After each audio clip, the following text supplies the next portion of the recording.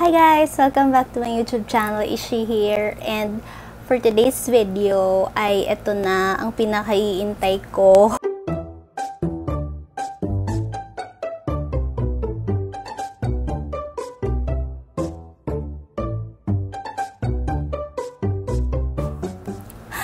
Ipapakita ko na sa inyo yung lip products ko. Yes, my very own lip products. So, dumating siya kanina and ito na yung nakipag-negotiate ako or kami ng boyfriend ko for a month siguro. And finally, ito na siya. Dumating na siya. My very own, ulit-ulit, my very own lip product, guys. Oh my gosh, I'm so excited. And ngayon, i-share ko siya sa inyo. And of course, guys, magkakaroon tayo ng giveaway. I'll be share ko sa 5 tao. So, ang mechanic lang naman is dapat subscriber kita. Dapat naka-follow ka sa Instagram and Twitter ko. And of course, once you see the code na i-flash ko sa screen, mag-message ka na sa akin sa Instagram para malaman ko kung ano yung shade na gusto mo at kung bakit mo gusto yung shade na yun. So, yun lang naman. So, ito na siya. Yung mananalo. And then, ang dami kasi. Ito na siya. Swatch ko siya sa inyo. Papakita ko siya kung ano yung mga shades niya and ano ba yung product name, brand name and everything. So, I'm proud to present to you myISHtory. So, I'm very proud to present to you my own brand name. So, I named it after myself, myISHtory. So, you all know that my nickname is Ish. So, myISHtory, parang ganun siya. So, this is the design there. So, you all know that my real name is Irish Queen, right? So, ang nilagay ko dito sa taas ay my crown. This is for queens, okay? So, every girl needs to be treated like a queen. Kaya, may crown sa taas. And then, so, sa taas ng crown, may nakalagay siya na J29 verse 11. So, it stands for Jeremiah 29 verse 11. Life verse ko kasi siya ngayon. So, yun yung, for I know the plans I have for you, plans to prosper you and not to harm you. Meaningful siya for me, kaya nilagay ko siya dyan sa logo niya. Parang yun yung pinaka-logo niya. So, we have 5 shades, namely Faith, Joy, Peace, Hope, and Love. Okay, so sa Bible ko rin siya kinuha. And, ito na, mag-swatch na tayo, guys. So, I'm currently wearing Love.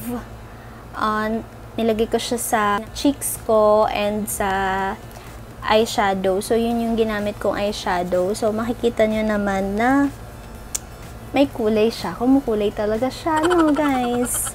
So, pigmented siya. Pero, hindi yung super, as in, pag nilagay mo, parang pak na pak. Hindi naman siya ganun. Very subtle lang siya. Okay, so, isa-swatch na natin siya, guys. Let's move on to the swatch. Excited na ako. Hindi ko pa, personally, ang nabubuksan ko pa lang is yung Love and yung Faith. So, let's see with the other shades. Kasi, ang pinili ko itong mga colors na to, it's because pwede siya sa mga mapuputi and pwede rin siya sa mga morena. And, I'm proud to say na ang nag-design nitong ating layout is si Krister Set. Sobrang galing niya. Kung ano yung sinabi ko, yun din yung ginagawa niya. Kaya very, very good siyang partner sa business kasi marunong siyang makinig. Ako lang yung hindi. So, ito na yung 5 and we will be starting the swatch. Okay? Anong gusto nyo unahin natin? Unahin na natin yung Faith. So, meron akong makeup remover dito para buburahin ko na lang siya after. Faith. So, ganyan siya. So, Yan yung Fate, guys. And iswatch naman natin siya sa lips. Ang meron lang sa lips ko is yung lip balm kanina, pero binura ko na siya. So, let's see. Sobrang bango niya. Amoy siya, parang grapefruit, parang ganun yung amoy niya.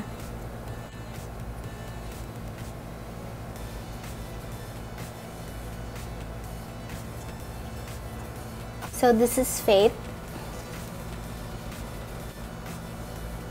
Grabe, tingnan natin kung gaano siya katagal matutuyo.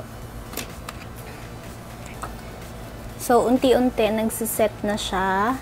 And tingnan nyo guys, para siyang brownish na may pagka-orangey. Pero, dun siya more on sa brownish na side. So, ano nito, ang finish nito is velvet matte. And hindi siya drying, guys. Nararamdaman kong hindi siya drying. Kasi, di ba may mga lip tints na paglapat pa lang sa lips mo, parang, ano na agad, parang feeling mo magsusugat na agad yung lips mo. But this one, hindi.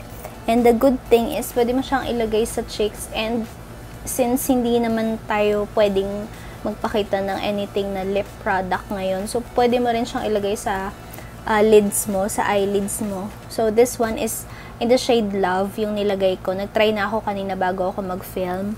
So, pigmented siya, diba? Tingnan nyo. Ang ganda niya.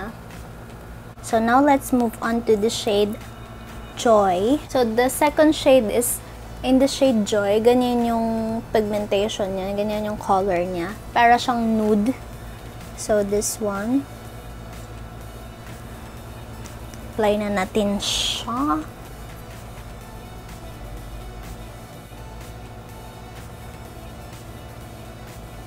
So, this is Joy.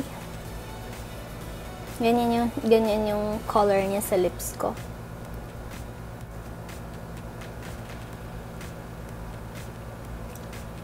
So, that is in the shade Joy. So, hindi ako masyado nagsasuot ng ganitong shade, pero sa tingin ko bagay naman siya sa akin.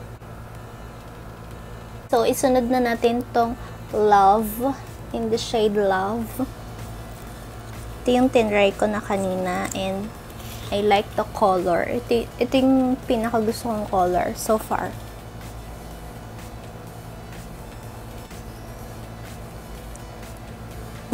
So, this is the shade Love.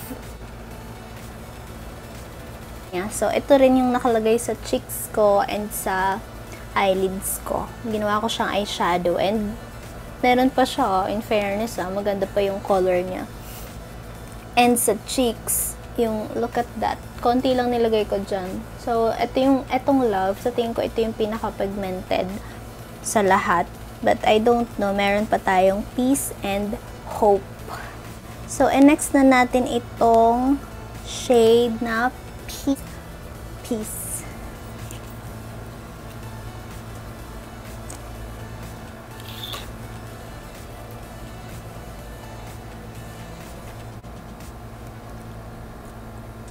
So, this is Peace. Ganito yung color niya. Yung pang fourth. Peace.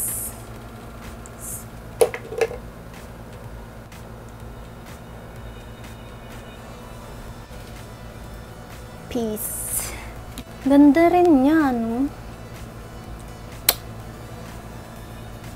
So, we are now down to our last shade. The shade is Hope. So, yung pang fifth, that is Hope.